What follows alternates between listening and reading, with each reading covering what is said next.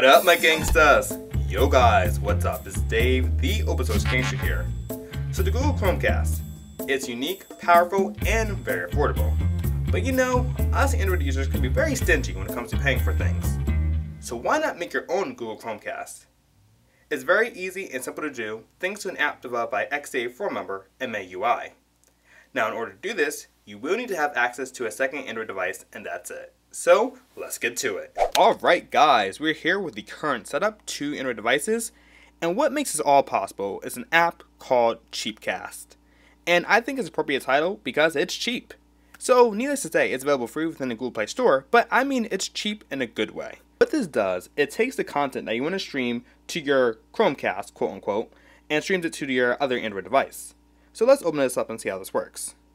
So you want this app installed on a device that you want to be the receiver. So for example, on my Nexus 7, I want this to be receiver. I want this to play the videos or music files or whatever that I cast from my phone. So if that makes sense, you want it to be the receiver that you install it on. So open this up. The app is very simple. As a simple UI, hit the play button and it'll start the service.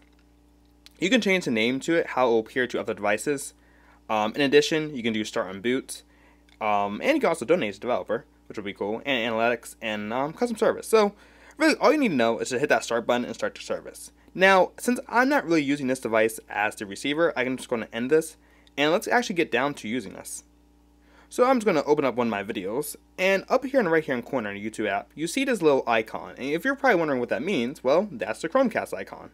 So we're going to go here, and I'm going to click that icon. It's going to say connecting. Then on my tablet right in front of me,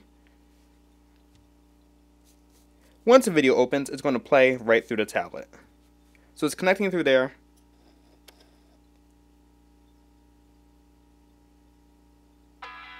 And there we go. Now what's cool is on my device, I have controls to pause it. I can pause it and I can play it. So what's cool is just like if I'm using Chromecast, it works the same way. I can pause and play it remotely. Chromecast also works with Google Play Music, so you can open up the music app. Now one thing that you should know, if you don't see this icon in the upper right hand corner, what you might have to do is go back and close out the YouTube app if you're casting to that, because I just actually had that issue. I was freaking out, it's like, where did my icon go? But yeah, so if that icon's not there, close out any other previous apps that you might be closing or casting, and that should work. Alright, so demonstrate a song, which hopefully I'm not going to be hit with copyright. Let's try this one.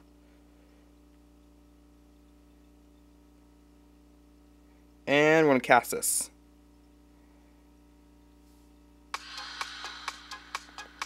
See? Worked perfectly.